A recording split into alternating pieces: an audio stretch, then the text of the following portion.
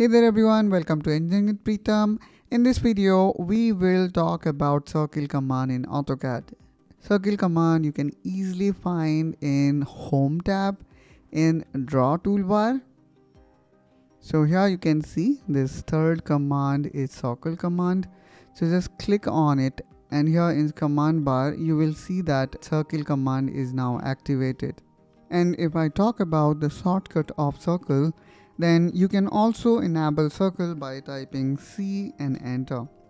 So this will again enable circle command.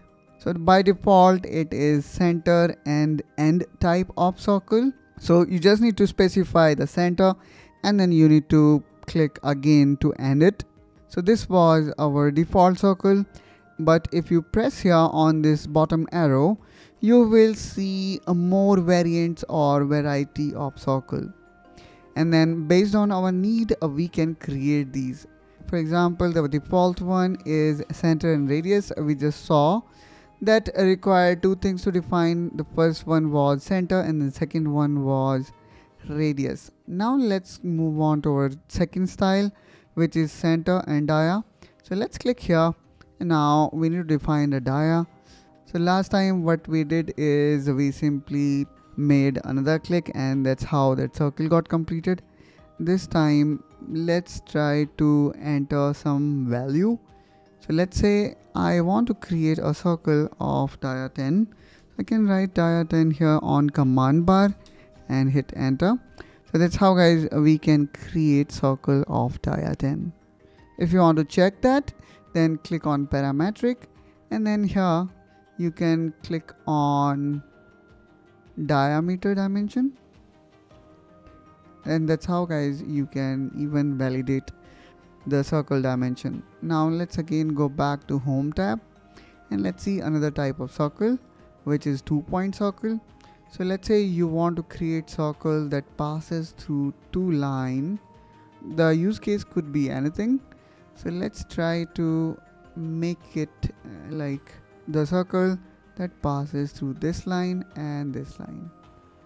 Or let's again repeat the same command by pressing space bar. This time I'm gonna pass this circle from the endpoint of my first line and endpoint of another line. So in this way guys we can create a circle using two endpoints. Now let's try to build 3-point circle. And generally I prefer this use case to show utility of this kind of circle, which is circumcircle. So let's select 3-point and now I'm gonna choose 3-point of this triangle. And then here you will see we have formed perfect circumcircle. Okay, so another one is tangent and radius, which means that it requires 1 and 2 tangent and then it also needs radius. So let's define tangent 1, tangent 2, and then I can define radius of circle. So let's make it 4.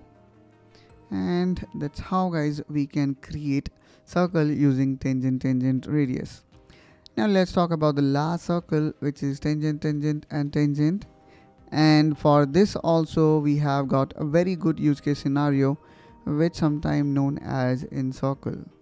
So I have just made 3 clicks and we have created a perfect in-circle that touches all 3 sides of this triangle.